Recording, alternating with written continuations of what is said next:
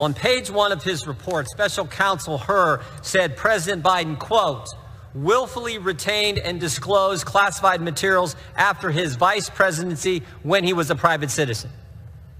Joe Biden not only kept information he wasn't allowed to keep, he shared it with people who weren't allowed to get it.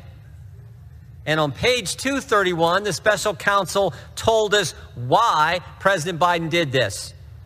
He said, quote, President Biden had strong motivations to ignore proper procedures for safeguarding the classified information in his notebooks. He had decided months before leaving office to write a book for which he got paid $8 million.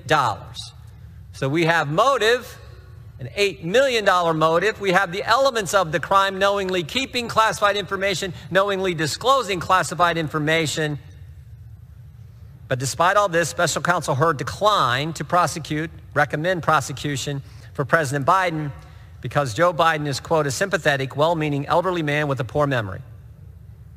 On page 207 of his report, Special Counsel Hur said Mr. Biden's memory also appeared to have significant limitations, both at the time he spoke to the ghostwriter, Mr. Zwanitzer, in 2017, as evidenced by their recorded conversations, and today as evidenced by his recorded interview with our office. The committees need the audio recordings to determine whether the Justice Department appropriately carried out justice by not prosecuting the president. Because remember what they told us. Justice Department said, we're going to operate independent of the White House. They said, we'll be impartial, independent arbiters of the facts. Okay, maybe so, but what we do know is this: one former president's being charged, Joe Biden's not being. We think we're entitled, actually we know we're entitled, to all the evidence and the best evidence. And the transcripts alone are not sufficient evidence of the state of the president's memory, especially since the executive branch has a history of changing transcripts. We saw this in late April. The transcript the White House put out didn't match the video and audio recording of President Biden's speech.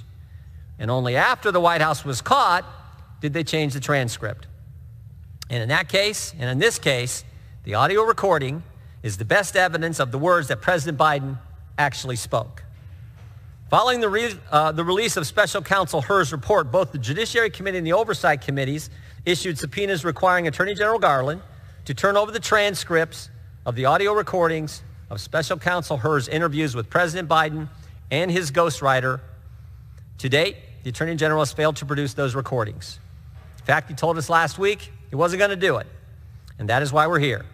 Despite the committee's best efforts, the department has continued to withhold the audio recordings of those interviews without providing any constitutional or legal basis to do so. Just hours before the committee was set to meet and consider the contempt resolution, the department notified the committee that President Biden had asserted, at the Attorney General's urging, executive privilege over the audio recordings. It's simple. Attorney General Garland holds information vital to the committee's legislative oversight and the House impeachment inquiry. Remember, this body voted December 13th of last year to enter that phase of our oversight duty and impeachment inquiry.